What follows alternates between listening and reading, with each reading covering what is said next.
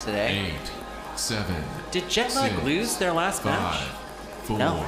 3. Wait, why are they in the losers 2, bracket? 1. Fight, robots, fight. Oof. Oh, Jetlag must have lost one of their earlier matches. Okay. Correct. All right. Yeah, they've been in the losers bracket for a minute. Got it. All right, we've got Jetlag here, and it looks like there's a bit of that red tape that's come off the side of Jetlag. Now it looks like Diamondback is just now kind of getting dialed in. Yeah. Performing the way that they're supposed to. Pretty late in the competition to get dialed in, but never late than never, Kyle. Being a late bloomer in these competitions isn't necessarily a bad thing. When everybody else is kind of peaked out and are starting to decline, you are just now hitting your stride. You're already getting an advantage. You know, that's not a bad thing. One of the cool things here about both of these robots is that they are both hub motor drum spinners. And to see, you know, this design go so deep into the competition, you know, you're seeing, you know, the reliability of this weapon type. Yeah. So on display. for brand new 9-year-old fans who just discovered the stream tonight, Yeah. what is a hub motor? Okay. So traditionally, you know, if you see an egg beater spinner, it is run by a belt. So there's a weapon drive. There's a weapon motor that sits inside of the body of the robot, and it runs this belt. But that belt can get clipped. So that's one of the challenges with that design. You know, the challenge that you see with basically every other kind of fingertech egg beater. Now with this Weta kit, the motor is inside of the drum, so there is no belt to clip. The one challenge with it is that there's a lot of shock, you know, that goes into that weapon motor.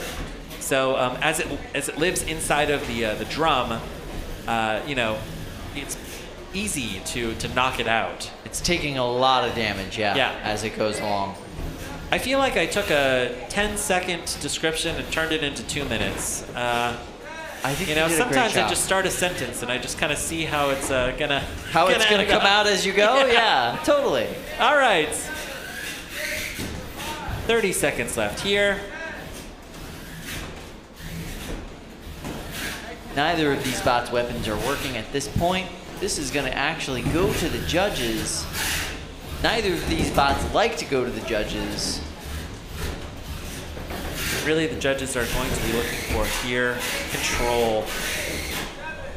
Pinning. All right, with 10 seconds left, and we've got this shot here of Jetlag pinning Diamondback up against the rail. And leaving them there. Ooh, and look at that. Diamondback is stuck.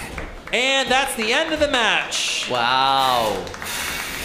Ooh, that's a great last image to show the judges, isn't it? Yeah, listen, these judges love the last minute.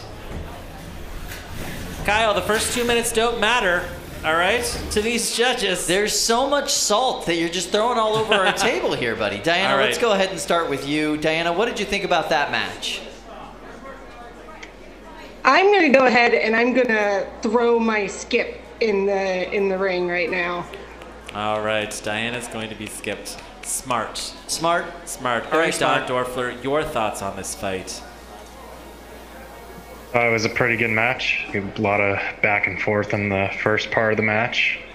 And then after both of them lost their weapons around the same time, it was a big control fest. And I felt like Jetlag had the upper hand at that point.